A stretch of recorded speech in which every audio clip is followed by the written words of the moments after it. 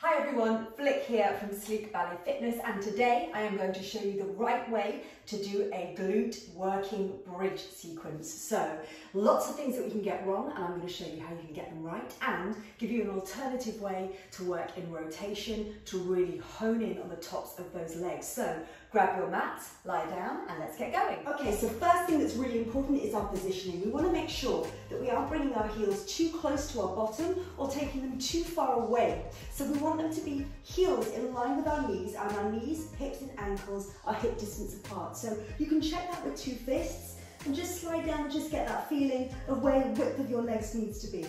Slide your hands down. They can be palms down or palms up. Me personally, I prefer palms down. You want to start by thinking about drawing your tummy button to your spine to eradicate any overarching in the middle back. So while we're not under tucking, our spine is long and we're engaging our core. Flatten the soles of your feet, spread your fingers wide, slide your shoulders away from your ears, and then just pick up the bottom three vertebrae. You want to already feel those glutes and hamstrings starting to fire up. Keep that line of direction as you lift your hips to the ceiling and imagine yourself making a cheese wedge shape. So you're really thinking shoulders coming to hips, hips firing up towards your knees, and your ankles are in line. Again, check that you're really sliding your hands away now. It's no good just dropping and lifting. This isn't going to do anything for the back side of your legs. We're really focusing there just on the quads, and really our energy is going here towards the glutes and the hamstrings. If you reach down, you should feel them activated and carved out. So we're going to take it slowly down and slowly up, really feeling at the top of this movement, we're gently squeezing, not clenching our glutes. So the bottom is getting a workout, the hamstrings are getting activated, and the core is lengthening as we lift those hips up. Let's do 4 for 4. And 3. Squeezing at the top, make it juicy, make it marshmallow-like. Last one, stay here. Now we can take this glute lift and add some challenges, so let's lift our heels. You'll notice what happens when you lift the heels, the calves activate as well, so we're using the lower leg here.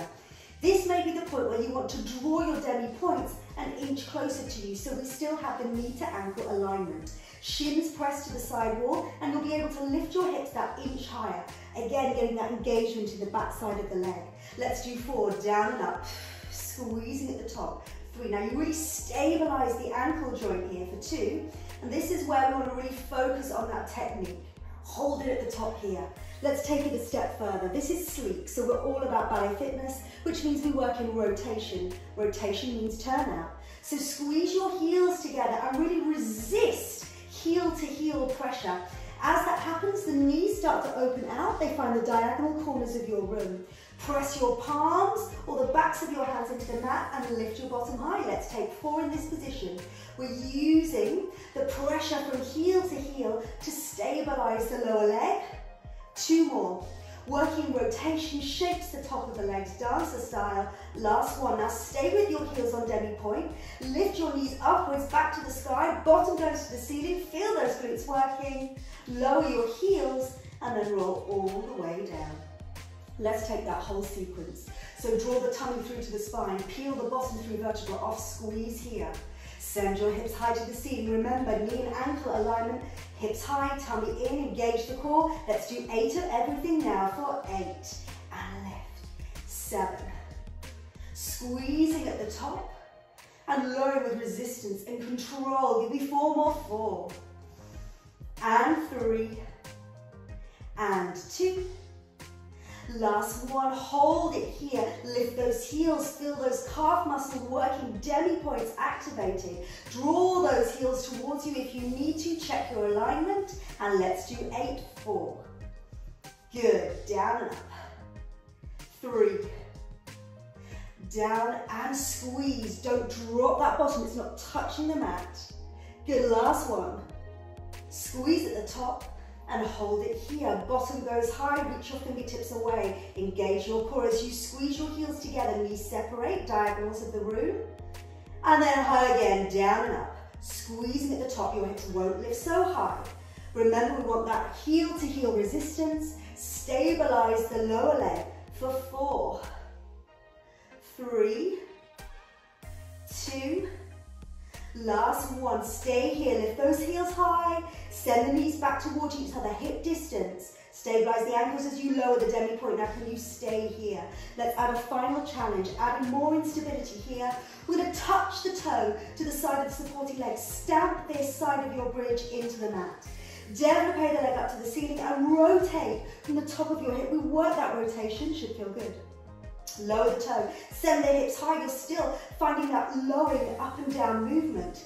Lowering and then lifting, 2, and lower. So this leg is working as a lever, both legs are working. We're still hovering the bottom, last one. And lower, hover the bottom. Now send those hips high. Options, can you lift a demi point? And then flex your foot, send that foot over the top, knee is wide, bottom slowly comes down, draw that underneath leg in. We're gonna open up through this hip, the IT band. Wrapping your fingers around your hamstring, super flexy, flex the foot, draw the underneath leg in. If this isn't enough for you, maybe you can reach around, take hold of your shin, breathe in, and as you breathe out, lie back, open up through that hip. Feel the knee is gently drawing towards the side wall. And then release the toes down, draw this knee into your chest, good alignment. Step the foot down, recheck your alignment everyone.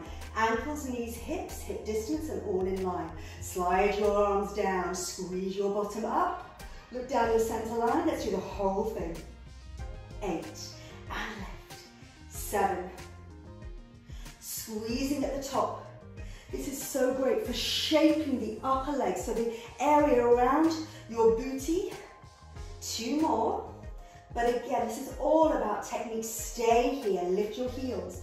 Find that demi point. You may need to draw an inch in to make sure that alignment is absolutely correct. Squeeze the bottom high and give me 8, 7, 6, 5, 4 to go please, for 4.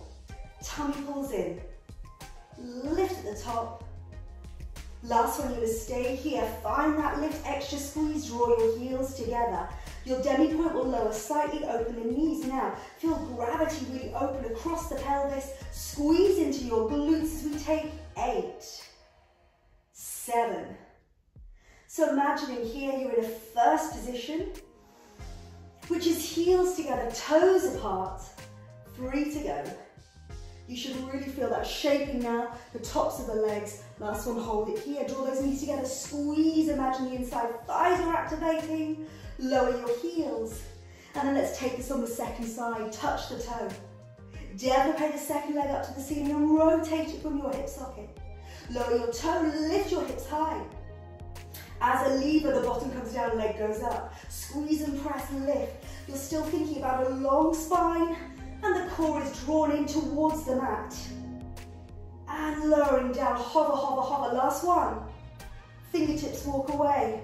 Now send your hips high. You have the option to point the toes to midnight, lift the underneath heel. Well done everybody, lowering down, flex the foot. Bring it on top of your thigh, bottom to the floor, underneath leg comes up.